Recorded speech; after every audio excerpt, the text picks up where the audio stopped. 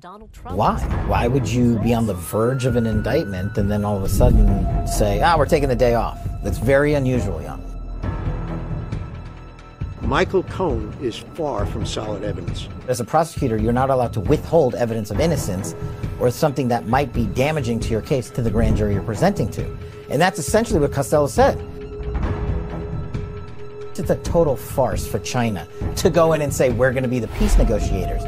But just think about the messaging that the CCP gains from this, that China is the peace negotiators of the modern day, not the United States of America.